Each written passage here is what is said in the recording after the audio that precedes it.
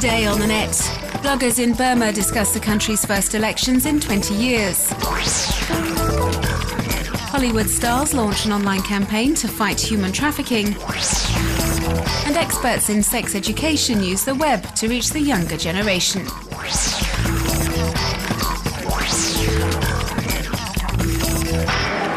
Burma voted in its first elections in 20 years on Sunday. The international community has described these elections as a masquerade. The foreign media and observers had indeed been banned by the military junta, which is also accused of launching attacks on the country's internet network to restrict the flow of information.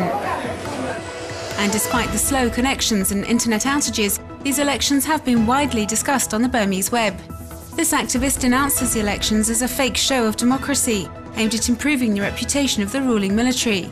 He's provided coverage of Election Day on his blog, with the publication of these photos in particular, taken in the polling booths. The Democratic Voice of Burma website, which is run by dissident refugees in Norway, has posted this interactive map online to catalogue any irregularities or other incidents linked to the ballot. Numerous cases of fraud and harassment have been reported in particular. Press agency Mizima, based in India, is broadcasting accounts from voters on its YouTube channel. This man was interviewed upon leaving a polling station in Rangoon. He preferred to give an anonymous account and says he's not been placed under pressure and was free to make his own decision. These Burmese expatriates were also able to vote, but decided to boycott a ballot where the outcome was already decided.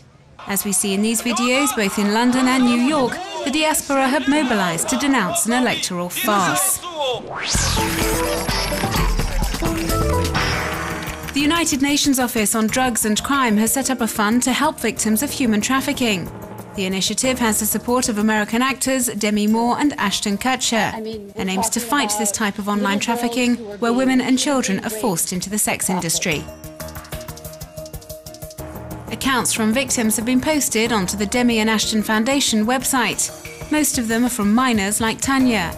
This American girl says she was manipulated by an older man when she was 12. Began to beat her shortly afterwards and sell her for sex on a daily basis. To raise money, the foundation is notably holding an online auction with toys from Demi Moore's collection. And many organisations seeking to combat this modern form of slavery are trying to mobilise web user support and raise awareness.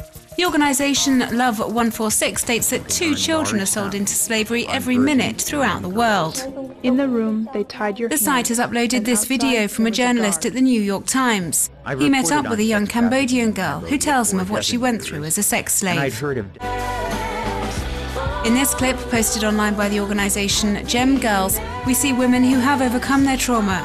Their message is, "You will survive," and they hope to encourage victims to get their lives back.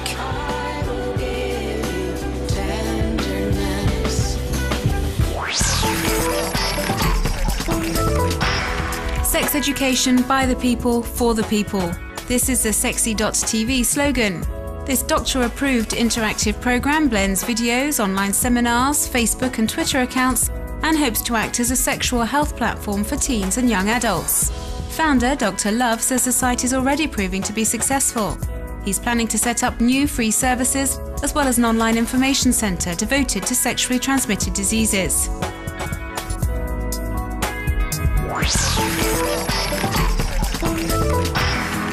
This could be something for compulsive social network users. A Romanian designer has created a personalised dress where your Facebook page is a design. You might get some actual out-loud likes from passers-by.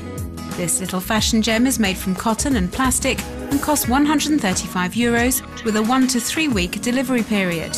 It also shows that the internet is now influencing fashion.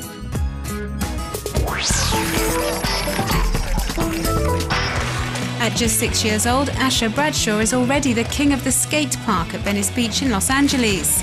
His father introduced him to this sport, and this little skateboard genius has only been doing this for 14 months. In this video, currently a huge hit on the web, we see little Asher carry out a number of acrobatic moves, good enough to make certain professionals jealous.